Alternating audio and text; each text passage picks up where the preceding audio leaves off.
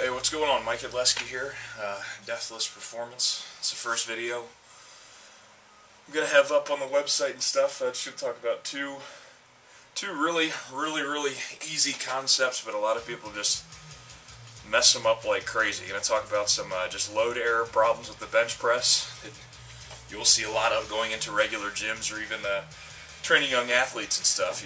You know, everyone knows the correct setup for the most part. If you've stumbled upon here by accident, it's pretty much the most meat-headed thing you could ever want to talk about. But so everybody knows a good setup on the bench press. You know, shoulder blades nice and tight together, riding up on back of your neck, top of your traps, lots of leg drive, keeping your butt on the bench.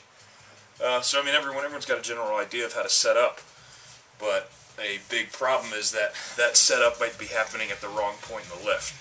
So I'm going to change the camera angle here, and then I'm going to go ahead and show a loading error problem in the bench press. Then I'm going to show how to correct it, and then what a good loading pattern would be to get set up for the bench press to press the most weight possible. Then after that, talk a little bit about just foot position, how to actually use leg drive, and a huge bench press mistake you see all the time. This is like competitive powerlifters and athletes and just recreational gym enthusiasts and stuff screw this up so bad, and you're cutting just tens of 20s of 50s of pounds off your bench press.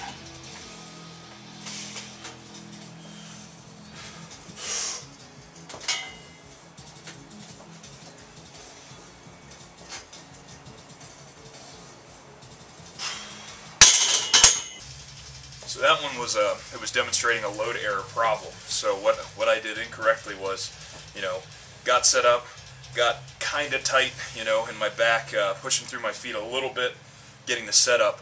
But the first thing I did when I take the bar out is press the bar out, and then I all of a sudden have to, you know, I've taken out all this tension that I've created in my upper back. This big shelf I've created to bench off of is now flattened out, and now range of motion is extended and everything, and you're just super internally rotating your shoulder, which is not good.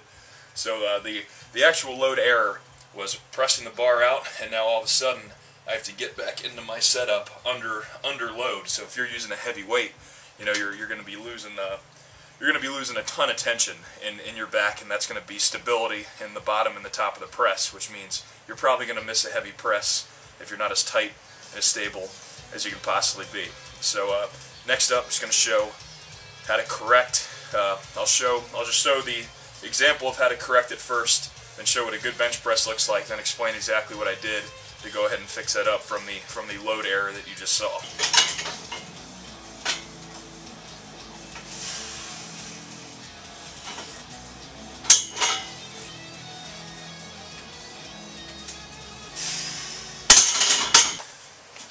So the biggest difference between the first bench press with the load error problem and the second one was, well, really two things. All of the tension that I maintained throughout all 3 reps were developed before the bar was taken out of the rack.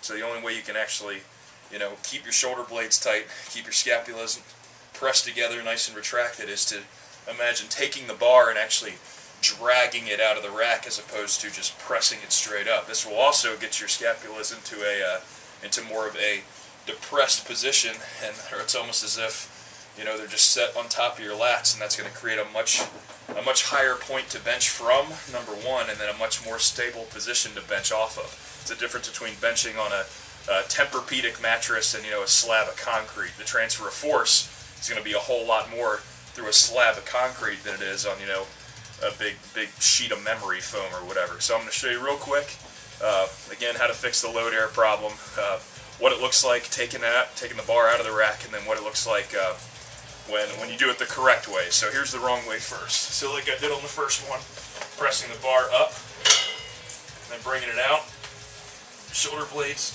together afterwards. And I'm never exactly in the best possible position because a lot of that tension is lost reestablishing like a solid setup and a solid loading pattern. So to fix that problem and to have a solid loading pattern, get set up first.